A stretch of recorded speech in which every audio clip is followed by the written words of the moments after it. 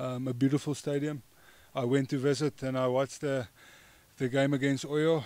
The supporters was amazing and it was an amazing game to watch.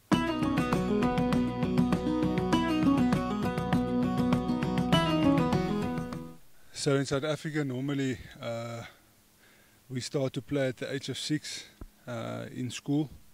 I played at all provincial levels, under 13, 16, 18.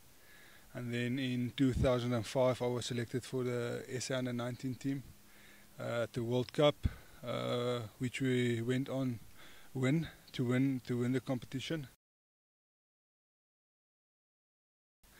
After that I signed my first professional contract with the Lions. That was in 2006. I spent quite a long period at the Lions, 2006 to 2013. In end of 2011 I became the captain of the Lions for 2 seasons. After that, 2013 I signed my first deal in France, where I went on to play for Bayonnais. And then 2015 I went back to South Africa and I played for 3 seasons at the Stormers down in Cape Town. Not so fast, Chris. We'll get there. At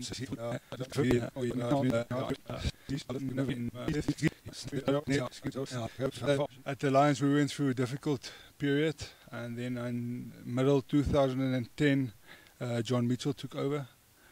He started building a team, and then 2011 against all odds we went on and won the Carrière Cup. That was an amazing achievement in my career.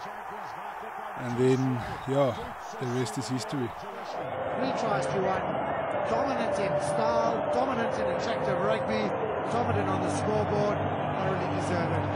Yes, middle or end of 2012, the negotiations started with Bayonnais.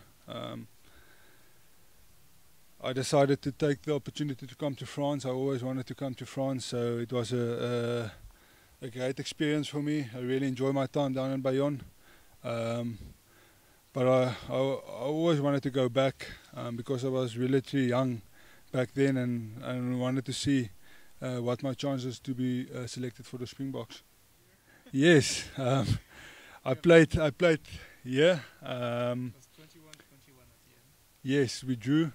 And then in 2015 I also played in against Grenoble, and that's not really a match I want to remember because I tear my ACL in that game in the last 5 minutes of the game.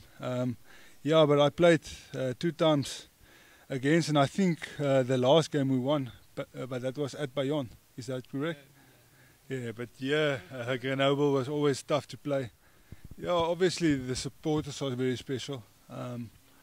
Allez le bleu, le rouge, le blanc or so. Allez le rouge, le vert. I remember that. As I can understand, we're playing now at Stade the Alpes, a beautiful stadium. I went to visit and I watched the game against Oyo.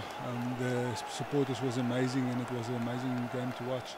Yes, after my 2015 stint, the Lions wanted me to come back to South Africa. And then at that stage, me and my wife was talking and say, but which place do we really want to go back to? I am from the Western Cape, and Cape Town is a very beautiful and amazing city to live in. And then the opportunity came for me to go to the Stormers.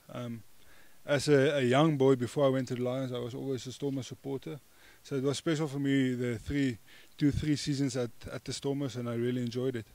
Yes, me and Devil come back from, I think the first time we played together was he came at the end of 27, 28, we played again, with each other at the Lions.